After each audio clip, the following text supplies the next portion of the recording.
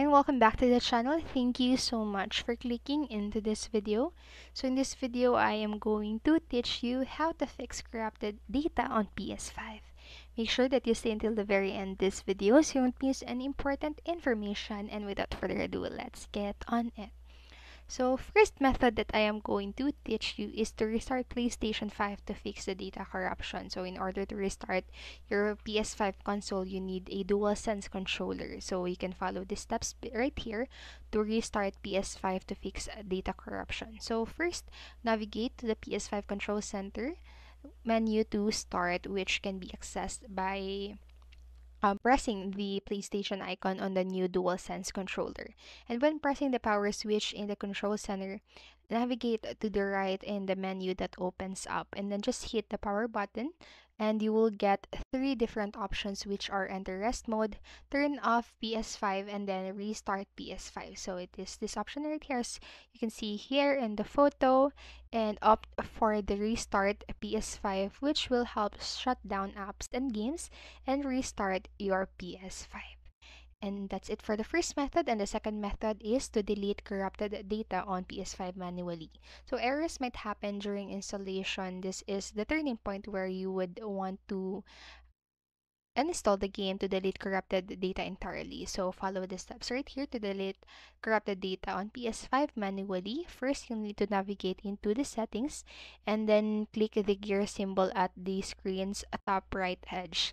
And after that, just opt for the storage. So as you can see right here, here's the storage option, and then just choose console storage. So console storage, and then select games and apps.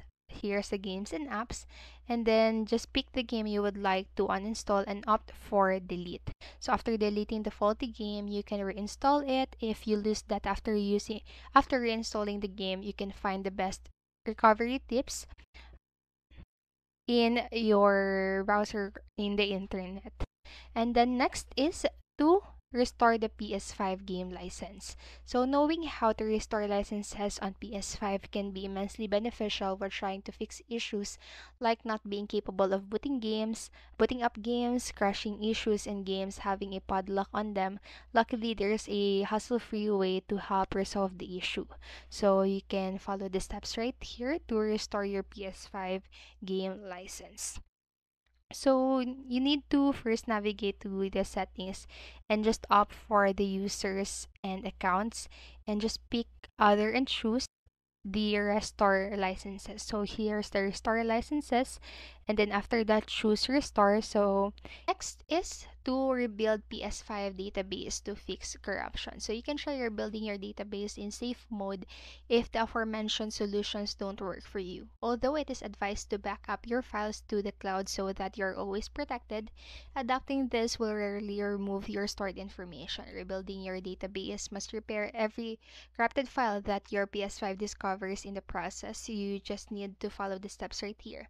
So first, just turn off your PS5 console entirely and just hold the power button until you hear two beeps, one upon hitting it and another a few times later. So the DualSense controller must be connected to your PS5 with a USB cable, and then just hit the PlayStation button on the controller to switch your console and get into the safe mode. So here's a PlayStation button, as you can see here in the photo, and then just opt for the rebuild database, which must be the fifth option on the list, as you can see here in the photo again. So if you want to use the same method on PS4 to fix data corruption, you just go ahead and do this. And that's it for this video, and I hope this helped you.